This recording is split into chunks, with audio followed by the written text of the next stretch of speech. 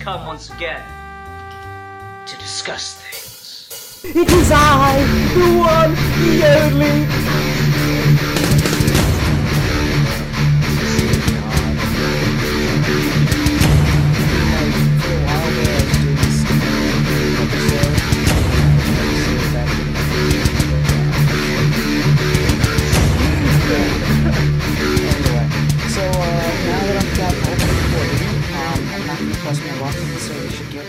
Right into it. So hi everyone, welcome to another episode of Geeky Gentlemen. I'm Sid Part 2, joining me today is... A Geek for Fun. And what character are we discussing today? Well, I went back and forth for a bit on which ones I was going to go with. You could say I was on two minds of which one I was thinking. And so I decided, why not embrace that and discuss Harvey Dent Two-Face. Ah, classic. Okay, so full disclosure, this is the first time I'm hearing him say that, so it's actually kind of fun. So Two-Face is a character that I think has a lot in common with one of my favorite Batman villains, and that's the Riddler. And by that I mean, like, he's a really famous Batman villain, but he doesn't have very many good stories in comics. Like, everyone will tell you Long Halloween, and Long Halloween's great. But then there's not a lot out there. There are a couple other stories that I know of that I think are really good. I'm not going to be able to remember all the names of them off the top of my head, since I obviously wasn't able to, like, prepare for this. But I do definitely have some stuff that I'm going to recommend by the end. But what's your background on Two-Face? Two-Face has always been one of the Batman villains, like, I've always been immediately attracted to for some reason. I always like characters who have an implied history to them. Basically, Harvey Dent is always integral to Two-Face.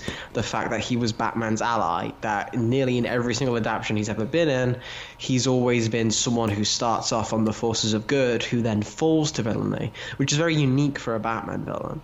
And normally their origins are already done, and then Batman faces them for the first time. Here we have a character who Batman has known in his world for maybe a year at most, normally, but it's a sizable amount of time that builds their friendship. And then seeing his fall, and then seeing the recurring encounters immediately has a pull to me. So that's what I grasped onto initially, and then as I've read more of the character, I've developed other reasons why I liked it. But when I was a kid, I was just like, oh my god, he's Batman's friend turned bad. Mm-hmm. And, you know, it's interesting because, like I was saying earlier, there's not a lot of great Two-Face stories, but he's one of the characters who's been adapted the best. And I think the interesting thing in that is most of his best adaptation stuff is adapting the origin, because that is kind of what makes him unique among Batman villains. He doesn't have the distinction of being a super genius on the level that, like, the Joker or the Riddler are. And I think that's why he doesn't have very many stories in the comics that are like really big grand villain moment kind of things, because it just wouldn't fit as well if Harvey Dent was a super genius on that same level as the other Batman villains, you know? It doesn't quite work. And then there's also, like, his gimmick stuff where, like, everything's in twos. I can't remember the name of the comic, but there's this Batman comic where he attacks a television station, and he's got a python with two heads, and he throws it at someone, and the python starts eating them. Like, the heads start fighting over which side each one's gonna eat. I'm like, God, that's just, like, a really complicated crime. Like, where did he steal that from? Someone's collection? That's just, like, so the gimmick thing has kind of been one of the things that keeps him up, but, like, you know, Joker's got these grand master plans that involve so much manipulation and, like, understanding of the human psyche and how people are going to react to certain things. And Riddler's got, you know, this ability to, like, you know, predict people to a T. And Two-Face doesn't really have that, because it really wouldn't fit his character as well. Yeah, I feel like he has to come as a threat to Batman from a different level, because he's not gonna be outsmarting him. But the thing you get the coin, and how I like Two-Face is because there's been quite a few attempts at defining what his gimmick is. And nearly every time he appears, it's always got some kind of variation on it. Because sometimes it is the two thing, sometimes it is everything. Like he was going to attack the place at 2-2 or something like that. Like he's got that numbers thing. But then some other times it's just like duality, and then other times it's just chance. And I always like the idea of Two-Face being a threat because he's got two plans, but you don't know which one he's going to execute until the very last second where he flips that coin. And Batman could prepare for both of them, but he can't predict that chance. Now let me ask you this: what do you think of, or what's your preference with Two-Face? To have it be legitimately a split personality, like on the level of there's a great episode of Batman Brave and the Bold where Two-Face has Batman backed into a corner, and then he flips the coin to decide whether or not to kill him, and it comes up, good side up, so he's not going to do it. And then Batman's like, all right, you take the one on the left, I'll take the one on the right. And then Harvey Dent helps him defeat his own henchman. Do you like where it's like really a completely different personality where they do completely different things? Or do you like for it to be, it's still just one psyche, he's just, he's lost all moral compass and now he just leaves everything up to chance? Like a lot of Batman things, I think it entirely depends on the tone you're going for. Because I feel like if you're in a Brave and the Bold type context, if we're doing fun Batman, I think you go all the way like that, and you make him two separate people, and you can have fun with that. But in the general stock, especially nowadays where Batman's in a more darker setting, I kind of prefer to take the Dark Knight had, where Harvey Dent is a good person, but under that, he's got his demons. And then eventually, as he becomes Two-Face, that becomes the representation of that coming out. But at the same time, that coming out doesn't mean he's fully not Harvey anymore. So there's always the chance that depending on the coin, he could do good or to do evil. But it's not two separate people, it's one flawed human. I think that's more interesting, generally. Okay, and I tend to agree with you, if not for the fact that one of my favorite Two-Face issues completely depends on the split personality, and it is in, dark, serious Batman setup. Shoot. Okay, so this is in the No Man's Land series, so it requires a little bit more context, which is disappointing because it's one of those things I wish I could just hand to someone, but I do have to give the context for it. So No Man's Land, Gotham City is declared a no man's land after an earthquake, and it falls into anarchy where it's being controlled by different rivaling gang factions, each controlled by a different Gotham supervillain. And Two-Face's gang is controlling territory that's very close to the small patch of territory controlled by the Blue Boys, which is what's left of the GCPD. And so Jim Gordon, early on in the No Man's Land saga, makes a deal with Two-Face in order for, mutual protection and stuff. But then he eventually goes back on that deal. And that creates, repercussions, and Harvey kidnaps him and literally Two-Face literally puts Jim Gordon on trial for breaking this contract. And it seems really big and controversial and everything, and Batman has to come in and try to do anything he can to get Gordon out of the situation. And what he says is, you can't call this a trial when Gordon doesn't have anyone to defend him. That's not fair. That's not justice. And Two-Face is like, all right, no, you're right. Fine. Let Gordon pick someone to defend him. Anyone. And then they pick Harvey Dent. And so there's this absolutely beautiful page where it's split right down the middle. The far left panel is the Harvey Dent face. The far right panel is the Two-Face face. And then the center is the court transcript as Harvey Dent and Two-Face argue about Gordon's guilt. and it is just one of the most comic booky moments ever, but it plays it so straight, and it's such a cool fucking thing, and it just depends entirely, absolutely entirely, on the idea that it's a completely separate personality. I love that moment so much. I remember when I was first reading through No Man's Land, that was still before I like started reading current comics, and that was my first exposure to like that comic book trick of take something that's really, really kooky, play it completely straight, put a ton of drama on it, and it's such an effective issue. I absolutely love that scene so much. No, I can see just describing it. It's one of those things where I do think that's how you use that to emphasize why Two-Face stands out, because he has that. Like, a lot of Batman villains are crazy or defined as crazy and like have specific disorders you could attribute to them for middling success depending on which one you go with. But Two-Face is very clearly easily defined as split personality, and in the comic book medium where you have panels, you can play with that so well. Even in film, if they went more creative with it, like I know Batman the Animated Series did a good job with shadows.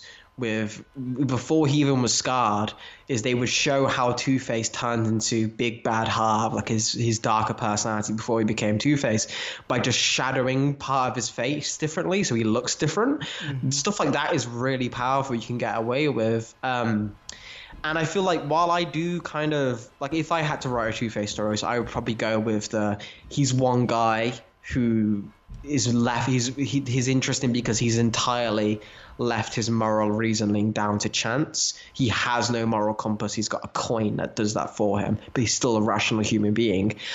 I would maybe say if you were going to do like a straight recurring Batman villain like he is, Two-Face, people like to say Batman villains like represent him, and it's more so true with Two-Face as well, as he is indeed the encapsulation of how different are Bruce Wayne and Batman, and here is a villain that no other villain matches that like he does. Mm-hmm. Mm-hmm. Yeah, the duality of the character, and as well as like that fine line of justice kind of thing. There's Two-Face is one of the better reflections of Batman, because some of them are good, but they're just such a specifically honed aspect. But the better ones are more rounded, and like there's one particular aspect that jumps out, but then there's other things that begin to reflect as they're defined. So like Scarecrow is one of the poorer Batman reflections in my opinion, and that's probably why he's not as much of like a big deal villain, because like, yeah, I mean, he's got the imposing fear thing, but that's it's about all they have in common. Whereas Two-Face and Joker and Riddler have a lot more things that are hitting on reflections of Batman. So yeah, I can totally see that. Do you have let's talk aesthetics for a minute here. Do you have a preferred look for Two-Face? Because he's one of those things that I think artists tend to have a bit more fun with him, you know? Yeah, and I that's something I like about the character is I feel like it's right, not, you don't have to keep it consistent. I think it's fun to let artists and colorists play with what even color is, different side of his face is, what they want to do with it. But just my personal preference of what I think makes the most sense and what I think looks the coolest is I like it when he's like a burn victim, but not like he's mutated. Mm-hmm. No, I tend to agree with that. It does have such a cool look to it. So you got like your Dark Knight and you got your Arkham City did the, like, clearly it's a very bad burn. Those tend to be good. I do like the just what the hell happened to him. Like, it's not even acid that got poured on him. It's just, you know, comic book chemical that got poured on him. Comic book chemical TM. Yeah, exactly. Like that shit just where it's just like his eye gets bigger and like his lips like puff out and do like weird shit, and like it makes his hair go crazy too. Like that's the thing that I think you lose the most when you go burn victim, is you lose the ability to have Two-Face either just have crazy hair that's like miscolored because of the chemical interaction, or for Two-Face to be able to stylize his hair, you know? Yeah, like, I can feel that. That's something I like, where it's like, you know, the Harvey Dent side is pretty typical, like, bowl cut almost, and then the other side's like punk rock. um, that shit can get kind of fun. It is something I feel like not just the face, but I appreciate as well is you think it would be so limited given what they do, but there have been quite a few creative takes on half white suit, half black suit, or not even just sticking to that, just like half suit good, half suit bad. And like Arkham City did a neat thing where half the suit is like literally burnt and ripped, and then the other half is like completely pristine. I like it when it's like pinstripes and stuff like that. It's like a mobster's outfit and it's just the color. But you could like Two-Face is a character whose design invites artists going wild with it. No, totally. And like one of the things I really liked about The Dark Knight is they did the half suit in a really, really subtle way. Like I remember seeing someone talk about that and like, oh my god, he went and stitched together two suits just to work with the dynamic. This isn't realistic like it sets itself up to be. But I'm like, no. He's wearing the same suit that he was caught on fire in. It's just that side of the suit's now burnt up and shit. So it looks completely different. And I love that. It's such a little tiny detail. The Dark Knight has that, and then there's another detail with Two-Face that, like, I only caught it because I thought it was, like, a pretty typical film thing that would annoy me normally. So, like, when Batman's beating the shit out of the Joker and asking, where is she? Where are they? Joker ends up giving him two addresses. And the address that he says that Rachel's at is 250 52nd Street.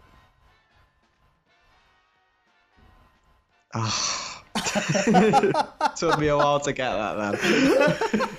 Damn. I've watched that movie countless fucking times, and I never picked that up. I know, it's absolutely ridiculous. The other funny thing about it is the other address he gives is Avenue X at Cicero, and that refers to a Roman general, and an X is obviously a crossing point. So it's really funny that they snuck all that character detail just into the fucking addresses.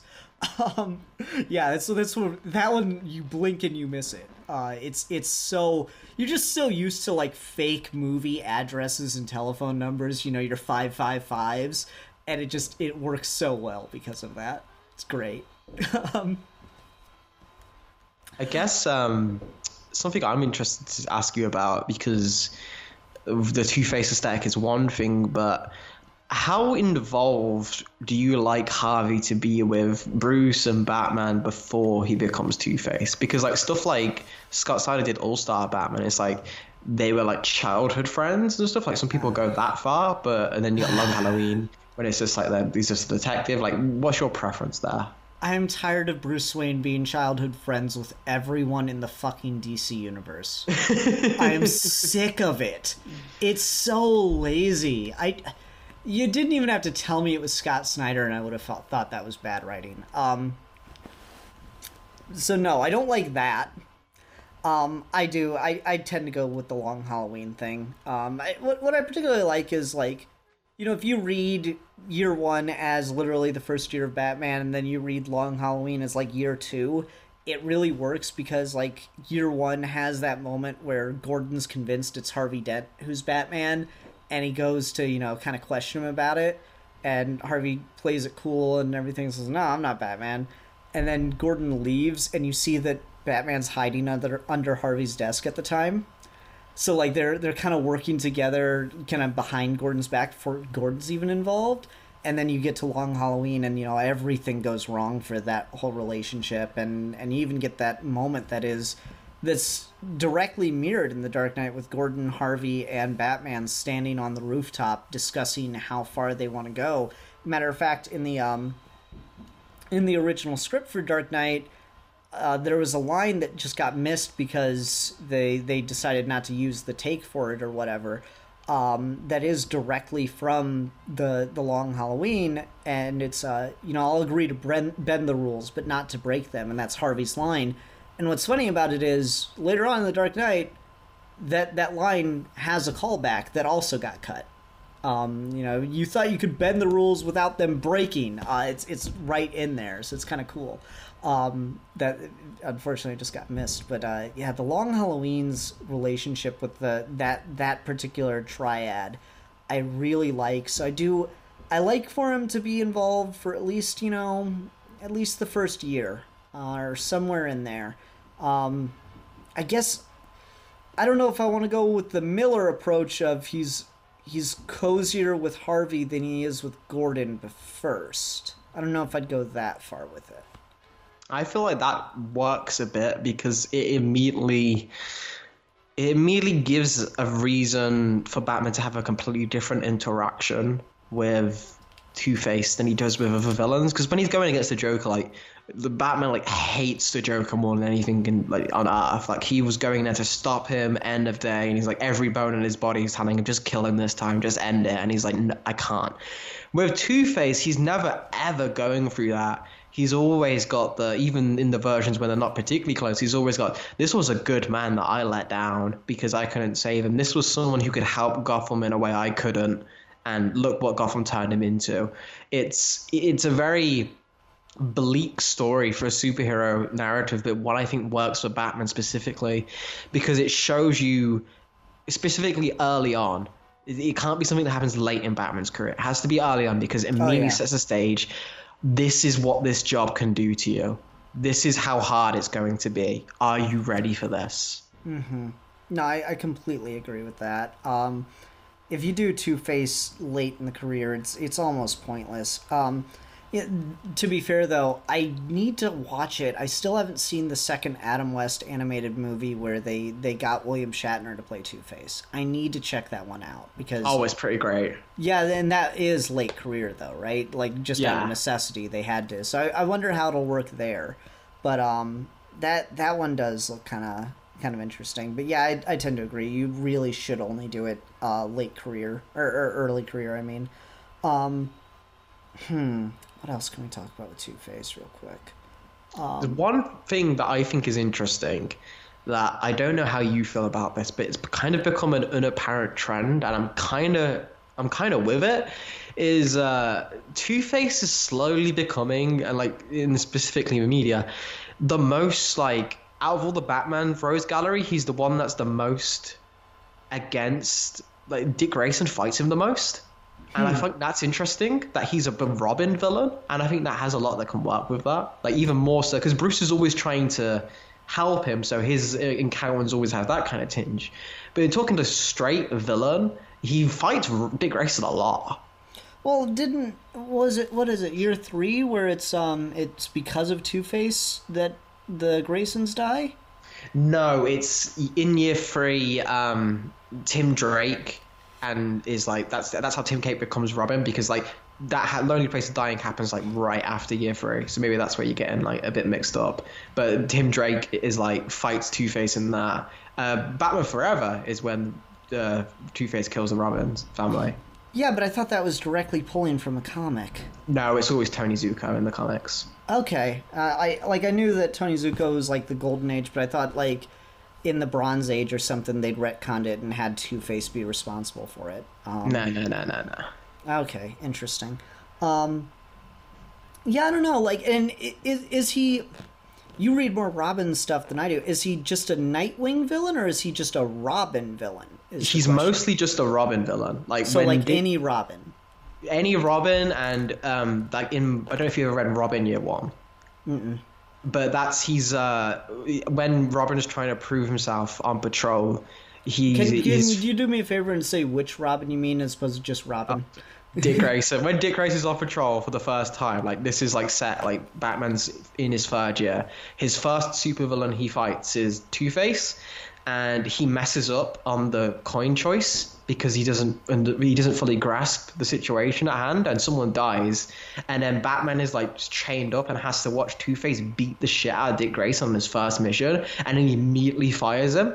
And in the whole book of that story of that book is him trying to prove, okay, I messed up, but I can learn from it. Robin is an idea that can work. And Two-Face goes against that because obviously the whole duality thing and the dynamic duo, but also because of how corrupted he is, he's very good at showing Robin is Batman's attempt at showing how he can inspire people in Gotham, where Two-Face is very much how Batman could fuck things up in Gotham. And having those two face off each other with Dick Grayson, I think is very interesting.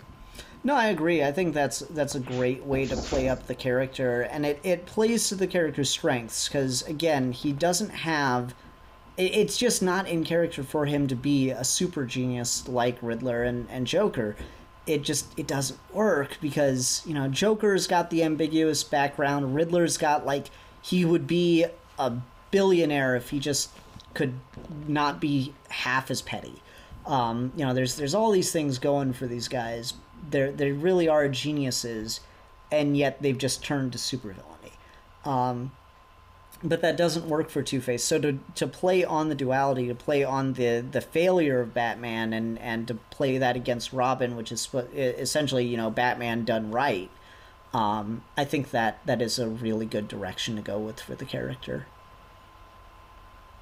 One thing we were talking about a little earlier, you made me think of it, then I forgot it, and I remembered it again, is the whole idea of Batman trying legitimately to save Harvey every time. And something that we've often done with Harvey is, I get so sick of, we've cured the Joker and we're just letting him out of Arkham Asylum stories.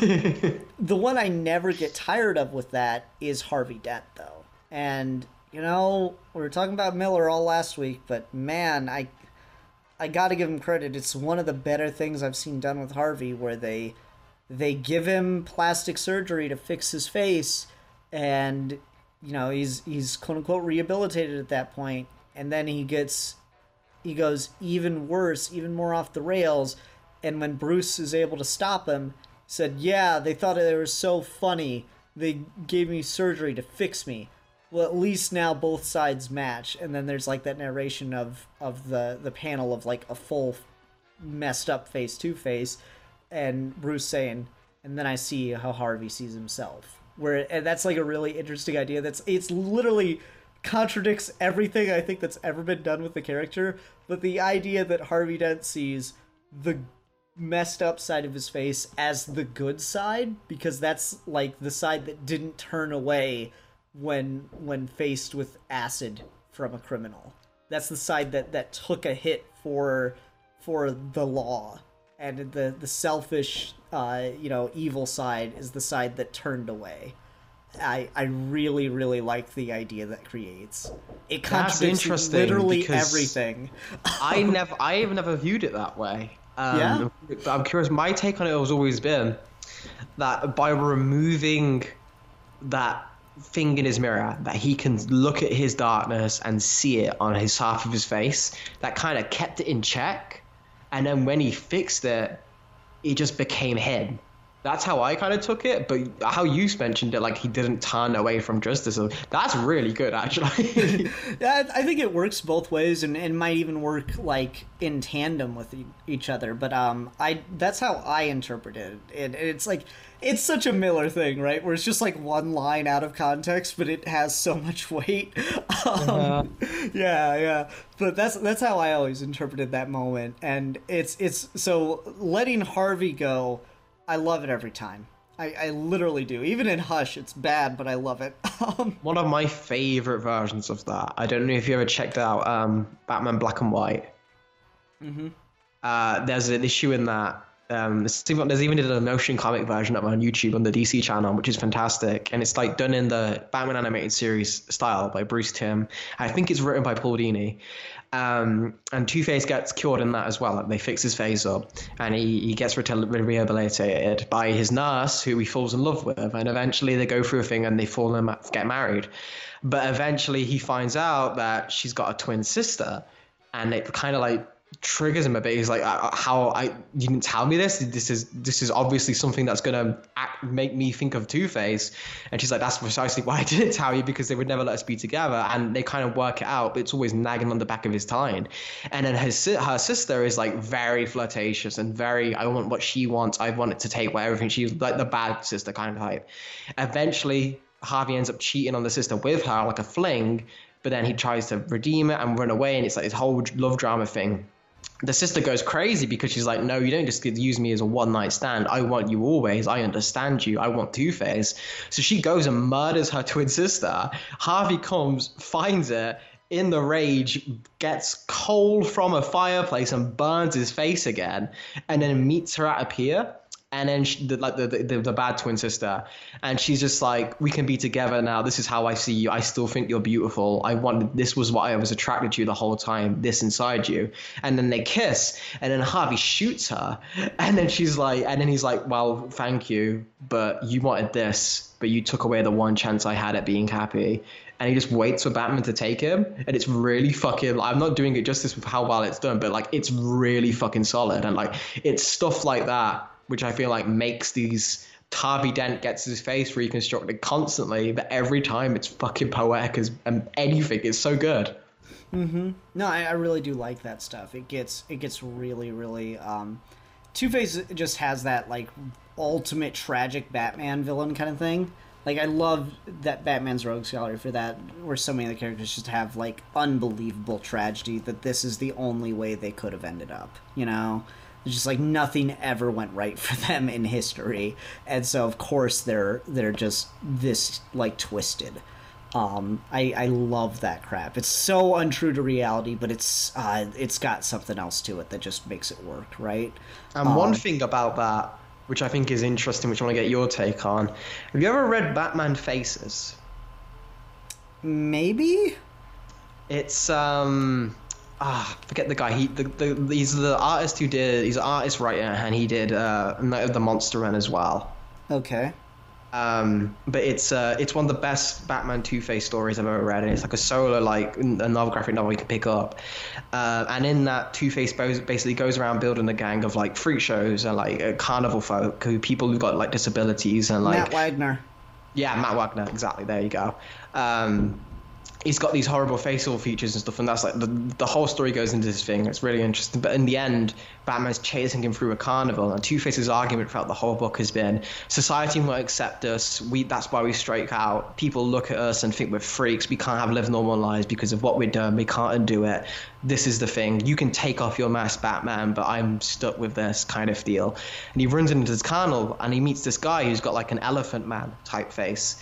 And he's just like cleaning the floors, and Two-Face is just like, get out of my way, let me hide you and everything.